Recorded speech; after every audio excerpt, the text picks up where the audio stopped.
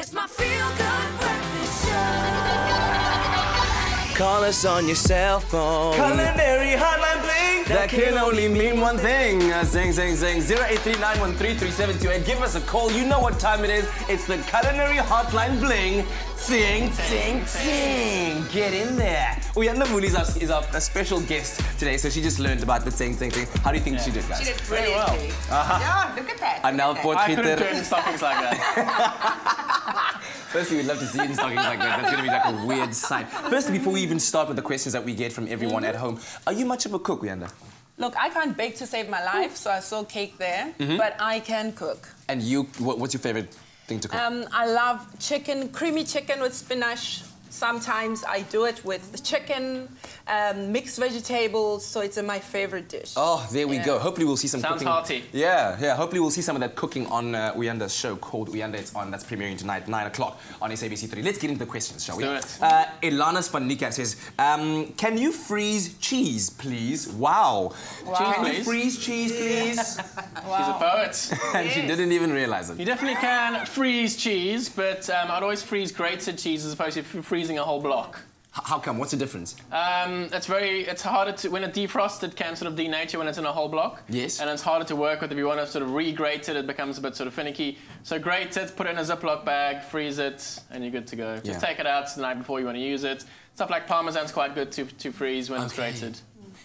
Yeah, go ahead, please. The thing is about cheese is it changes the molecule inside, so it goes a bit crumbly and stuff. So I use it normally for pizzas, you know, the mozzarella on pizzas, and when you melt it afterwards, I won't go and put it on a piece of bread. You know what I'm saying? Yeah, you want to cook it after you've taken it out. Yeah. And like you said, there are particular cheeses that are better to freeze than others. So harder cheeses. Yeah, harder cheeses. Like Parmesan, cheddar, Edam, pecorino, like that type of cheese. But I think for the most part, rather buy your cheese, use it up, and then wait until the next time when you need a cheese to go and buy one. And if it becomes a bit moldy, just cut the mold off anyway. Dude, that's what I've been saying. Exactly. I've had so many people, I think my grandmother was one of them as well, my late grandmother, who, when cheese was seemingly rotten on the outside and moldy, just cut off the edges and then just use the rest of it. I still do that. Yes. And I'm obsessed with melted cheese. Sure. Oh, yes. Is that good? Is that even healthy? Yeah, bring it. It's delicious. It's awesome. I love it's better for you. You don't care about health when it comes to melted cheese. Little crostini there, sprinkle some cheese on top. There we go, we're done. Aliyah Pillay says, hey guys. Hey, Aliyah. How do you tell when biscuits are done baking? That is great stuff because you want your biscuit to have that consistency, right? You want it to have that sort of soft center and the crunchy outside.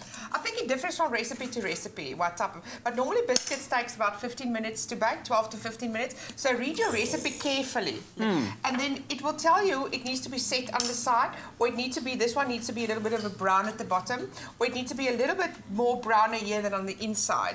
So, and what I do, if it says bake between 12 and 15 minutes, at 12 I will take one out and I will quickly test it. Let it cool so it sort of sets as well. And then you can just test it. And that's a very important part of the baking process, letting it cool so that you know whether it's done. And then when you get that, when it goes crumbly in the center, and then you can just crack. Oh, just that's done. Chocolate chip That's cookies. nice. I can't add any value when it comes to baking because I can't bake to save my life, but I can eat it. There you go. That's all that matters, actually. Make it look good on camera. That's all it is. All right, listen, we're going to come back again. Of course, that number 083-913-3728 remains open. You know what time it is. It's the Culinary Hotline. Bling, sing, sing, sing. Welcome back to our studio kitchen. It's time for the Culinary Hotline. Bling, sing, sing, sing. What did you just do, Neil? No idea. Please don't. Mixing it up, man. No, don't. No. It's sing, sing, sing. Get it right. Listen, our number 083-913-3728 is open. We do have a caller on the line. Good morning. Morning, caller. How's it going? Hoe gaan het lekker daar zo? Lekker gaat leggen, maar ik kijk voor jullie op die TV. Lekker, man. Ek hoop jy geniet dit. Dankie dat jy ingeskakel het. Wat is jou vraag? Dankie. Ik heb een pisangbrood gebak, maar mijn pisangbrood komt zoals gewone brood die kleur. Ja. Hoe kom en ik daar nou verskeie winkels gekijk, hulle brood is donker. En joune kom so ligterige kleur uit. Hy kom gewone broodkleur. Oh, wow. So he's making banana bread at home. Weet of julle die antwoord het.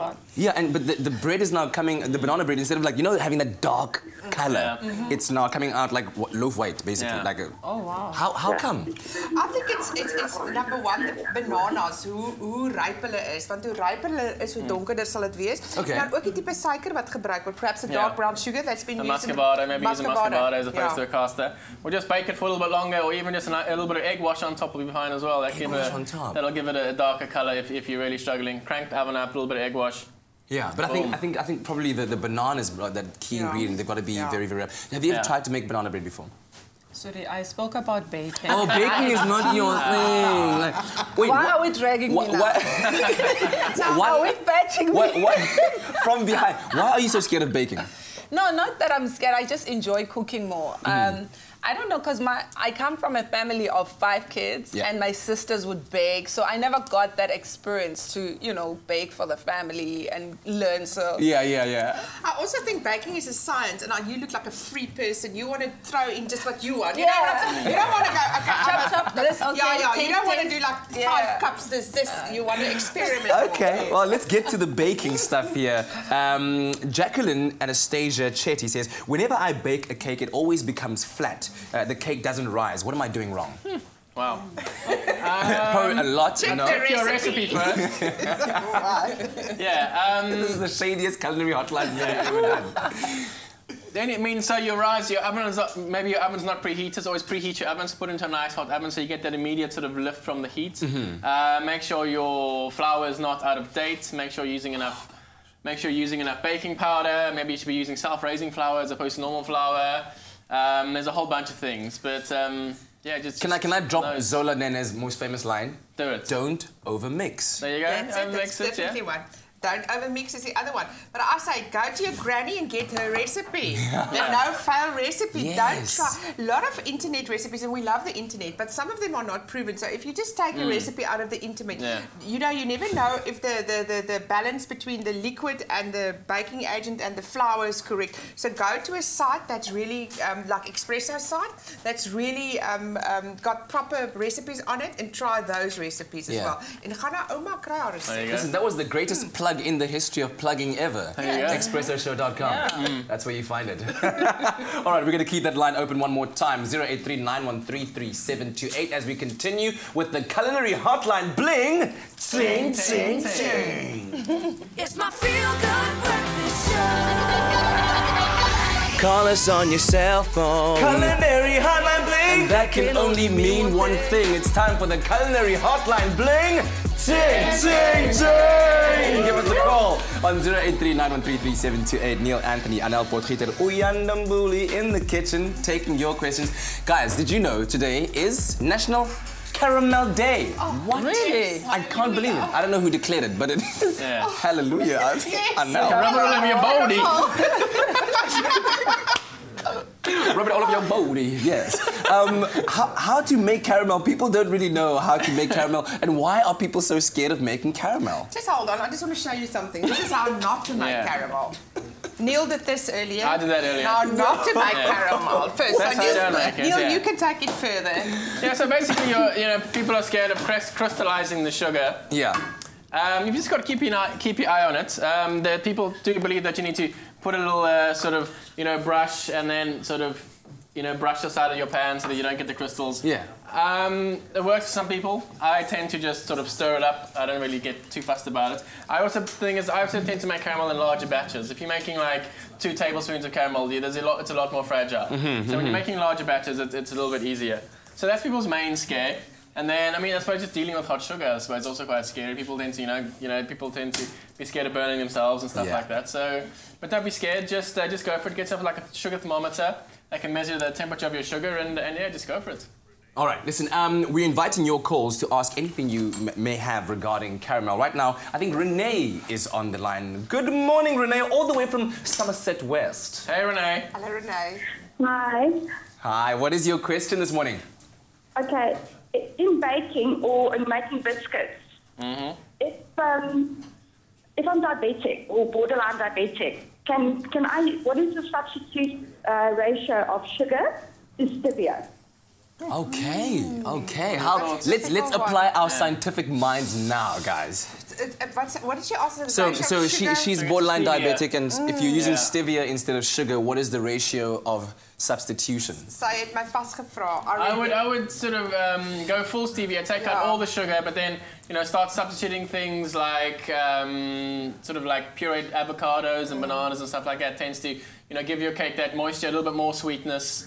And takes away that fear of using too much stevia as well. I think as well, if you look at your stevia at the back of the packet, just also check, say 1 teaspoon is worth 2 teaspoons of sugar, and start with that ratio. Yeah, you're gonna have to play around and test around with that. But once again, there's lots of recipes for cookies on the internet, very reliable ones with stevia. So I don't know exactly the amount, but please look at that as well. Yeah. Okay, so maybe even searching for that. I was about to say, there's a lot of like the people that do banting or low carb. There's recipe books and recipes for that type of stuff. I was thinking we should sprinkle that answer with a bit of, when in doubt, please contact your physician first.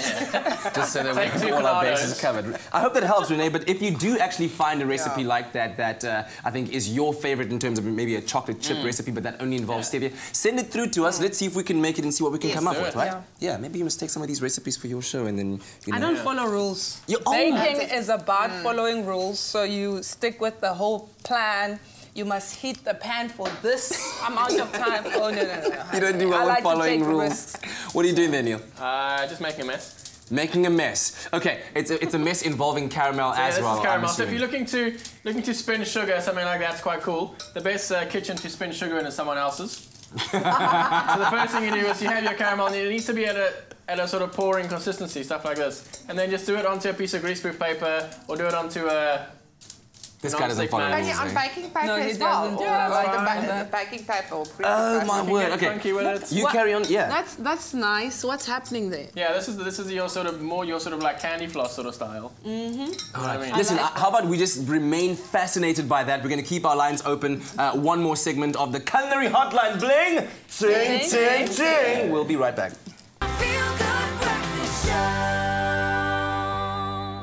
Yes, I heart my hood and I heart our kitchen so much. Right now, time for the Culinary Hotline Bling. Ting, ting, ting! Give us a call, 0839133728. Today is National Caramel Day. If you know who declared it, let us know. But it is. We're talking about the different kinds of caramel. If we get a close-up shot of these here, there's a crumbly, kind of nutty caramel. There's caramel a toffee. Bar, there's a soft caramel. So how would you make all of those different kinds of caramel? It all depends to what temperature. This is like to a temperature that Neil has got. There's like a hardball stage. I think it's this hardball stage. Yeah, that's hardball. And you pour that on top here, and there's chocolate and nuts at the bottom. Very simple chocolates and nuts. And then you can put that. Oh, that's going to also go on top of the cake. Can it stand? Oh my goodness! Yeah. Wow. That just blew my mind. Did it? It absolutely, I thought it was going to break in half. Look at that. I mean, how do you even explain that to your friends? There you go. You tell them you saw it on Expresso. There you go. It's gorgeous, hey? Wow. And it's such a simple technique that me showed us. Okay. Can you take a call quickly, by the way? Yeah. Jill is on the line calling us from El Dorado Park. Good morning, Jill. Hey, Jill. Good morning, Kat. I love you. Oh, I love you, Jill. What is your culinary conundrum? Kat, I usually bake fruitcake, but it always cracks. Why? So the fruitcake always cracks. No one likes a cracked fruitcake. I would leave it to cool down in your oven. That's the general sort of rule. If you take a cake out the oven and it sort of cools too fast, that's when it starts to crack. So just turn your oven off, leave it to cool in your oven nice and naturally, nice and slowly, and you sort of avoid your fruity crack. Another thing is perhaps the oven can be too hot and there can perhaps be too much moisture in the cake as well. So once again, look at the recipe in cake dano. And I guess it's about, I mean, depending on the outside temperature, I can only assume if you're baking in winter and you're taking it out of the oven, the outside gets cools very rapidly, which results in that crack. So let it rather go very, very slowly. Or just cover the crack with icing. There we go. There we go. Send our greetings to everyone there in Aldo's. Oof, where's El Dorado Park? El Dorado I Park. love it because I sometimes put a brandy in, like with custard. In the cake or? So how much brandy? Pudding. How much brandy do you feed your cake? One bottle for the cake. Oh my word! Just Just a little bit, just to keep it a bit longer, because I use it. I say it's a Christmas cake. Then we eat it with custard. Nice. Oh. That's what they call with fruit cakes. You put some brandy on and you bake your fruit cake, say a month and a half or 2 months before Christmas, and then it actually ripens. The fruit ripens inside there, and the brandy preserves it well, very nice, and fabulous taste. The brandy. By the time you get into that cherry, it's now very cherry, and it's beautiful. All right, so we're still going through. I'm interested in these. Did we speak about the toffees and how to make caramel toffees? Oh, that is Yet again, it's you know, it's taking your sugar to the right temperature. This might have some butter in it as well, so it's really just a soft chewy caramel. Then you set it in a tray and cut it, and away you go. There was these sweets that we used to get as kids at like the tuck shop, ne? And then when you cut, I still love them now. Butterscotch, what thing happening? I love those. Never got those, mate. Really? No. No, come on. I'll take you around, show you around. But like, this is exactly what it was, just like in a bar form. And they were hard as well. They were hard, you break it. Yes. So good. All right, listen, National Caramel Day today. If you've got any interesting caramel recipes to share with us, please do so on our Facebook page, Expresso Morning Show SABC3. We'd love to hear more questions from you with regards to any culinary conundrum that you might have. And also, big thank you to Uyanda Mburi, our special guest. Uyanda. Can we give her a round of applause? Yeah. In our kitchen. Don't forget to check out the show tonight, 9 p.m. on SABC3. It's called Uyanda. It's on. We'll see you next week for the Culinary Hotline Bling. Sing, sing, sing.